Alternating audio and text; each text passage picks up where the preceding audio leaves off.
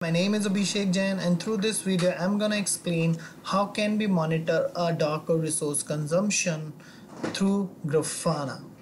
So before just getting into the demo part, let me just divide the complete process into the small processes which we need to do to just set up the complete monitoring on a Grafana for the Docker resource consumption. So the very first thing which we have to do is we have to capture data points for any running container, and the resources which we gonna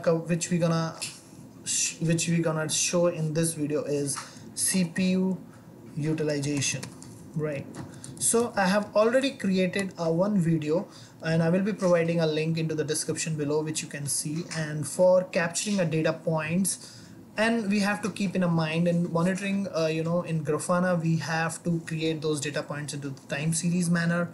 So that we have done in one of my video, and I can show you the script which we have created in that video is Docker resource consumption as such. Okay, so if you will see here, we are just capturing the CPU percentage. Similarly, you can capture the memory utilization, the block IO or the net IO, whatever you want to capture, you can do it.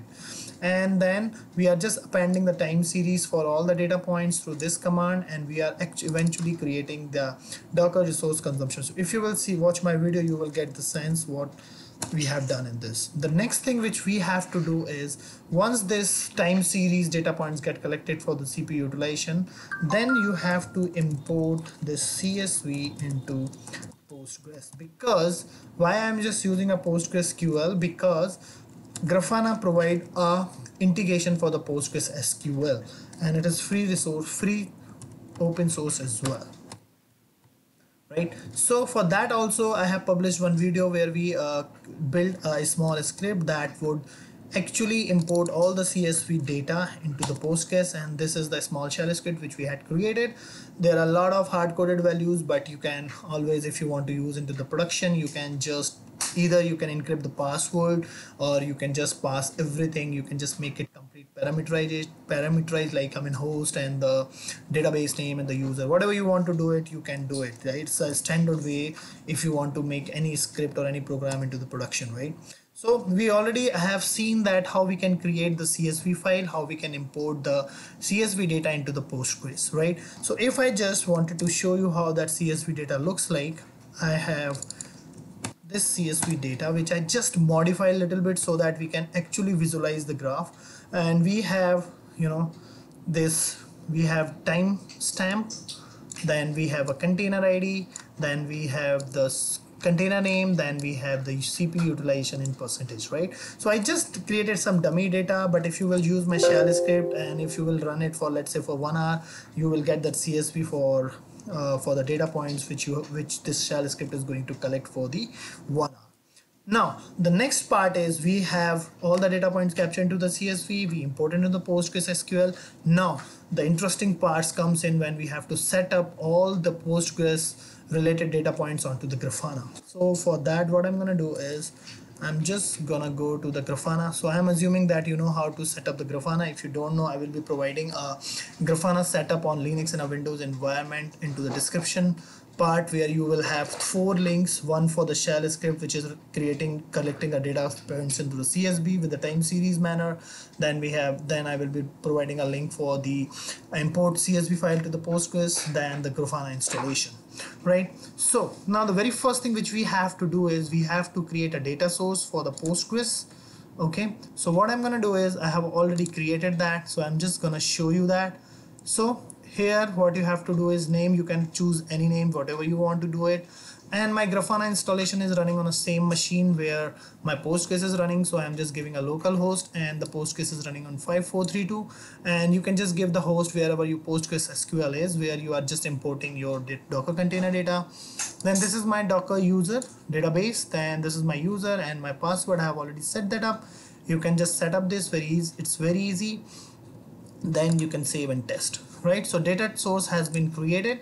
The next thing which we have to do is we have to create a dashboard, right? So creating a dashboard, I would just go here, click on and then I just go to the edit. Okay, here what I have to do, I have to select a data source, and my data source is PostgreSQL. Then I have to select a table, right? And for selecting a table, what I have to do is, so let me just quickly show you the table which, okay, so for that what I have to do is I have to just log into the Postgres. There are many more shortcuts which you can do. You can create all those stuff. You can create an alias, then it is asking for password. Okay, so if I just show you what all tables we have, so this is the table where I have my data. So if I just put table, so you will see we have that data, and the columns which we have is logging time, then we have container ID, then container name, then we have CPU percentage, right? And we have total lot of data points, right?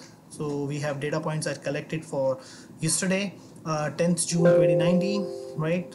So if so, all these things you can just set up by using my shell script, and you can refer my videos, and that would help you to just understand how can you do that. Okay, so that part is easy. So I have already imported a data, right? You can use my shell script to do so. Now the interesting part is I have to select a table, and my table is, the moment you create that PostgreSQL data source, automatically you will see all the tables which we have in the Postgres. So the data which I have for my Docker containers, this is in a Docker resource CSV file, CSV. Then it is saying logging time, right? Okay, now it is saying value. So this is the column which you have to select, like I mean which column you want to select. We have CPU percentage. Okay, and this is the column which I want to use. And if I just put last 6 hours, no, I just wanted to do a data for yesterday. And if I just toggle into the edit mode, that would give me the, okay, CPU percentage. And if I just put that, now that's the only thing which you have to do to just see the setup. Okay, and if I just give last, let me just say 2 days, let's see what data we get. Okay, so if I just do this, okay, so that is how you can, it's very simple, right? But what you have to do is, the very first thing which you have to, so if I just go back here, import CSV into the PostgreSQL, then the next thing which you have to do, create a data source. I already explained you how can you create a data source on Grafana. Then you have to create a dashboard by using the data source, you created, and then you have to define your SQL targeting the table in which you imported CSV data, right? So that is how you can set up, you know, the Docker resource consumption on Grafana.